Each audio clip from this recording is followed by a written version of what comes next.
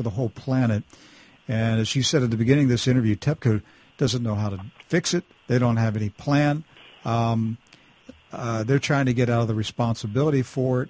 This thing, if even without a collapse of the reactors, very well 2 or 3, 4 years from now, it still could be sitting there in the same condition. That's what.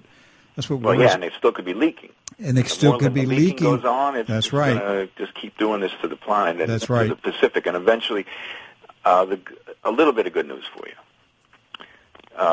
There's a magazine called Granta. I don't know if you ever heard of it. No.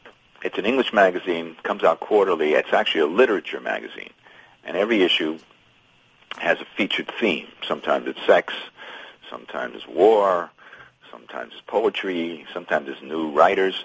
And issue 83 had the environment as the issue, and there was an article in it about the Greenland pump.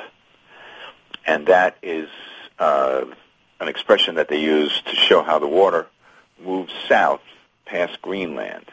And what they said in that article, which is a little bit encouraging, is that now, of course, this magazine was probably about 7 years ago, the water from Greenland takes about 100 years to get to the Pacific. So hopefully, vice versa. Hopefully. That's what In other words, the Atlantic Ocean is much safer right now. So if you're going to eat anything and you're worried, I mean, there's still going to be some of the fallout from Fukushima that does end up in the Atlantic Ocean from the air. But from the water, it probably won't be that way. So you're probably all right to swim and so on and eat fish out of the Atlantic for a while, for probably the next 100 years at least. Well, that is encouraging. My guest today, Dr. Conrad Miller, specialist in emergency medicine in New York State. And his website is crestofthewave.com, crestofthewave.com. And he's also the author of a book, Most Important Issues let me get this right, the most important issues that people Americans think they know enough about. Think they know enough about. Right.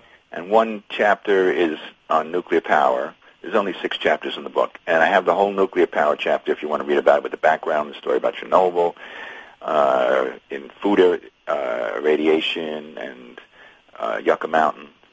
That's for free on the website. It's like an e-chapter. You can just go to the website on the homepage and click on it, and you can read the whole chapter for free. All right. That's crestofthewave.com. Again, the book, The Most Important Issues That Americans Think They Know Enough About.